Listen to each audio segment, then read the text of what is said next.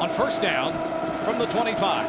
Moves, straight drop. He's loaded up, going down the right side, and coming back in from out of bounds to make the catch, and stuttering after that is Eron Riley. He gets to the end zone for a touchdown, but the field judge threw his hat out of bounds, indicating that Riley went out. Which means that maybe Darius, you talk about Terry on this side of the ball, great coverage. Did he force the receiver outside? Did he force him out of bounds? Is he allowed to come back in? Can he be the first guy that's able to touch the football?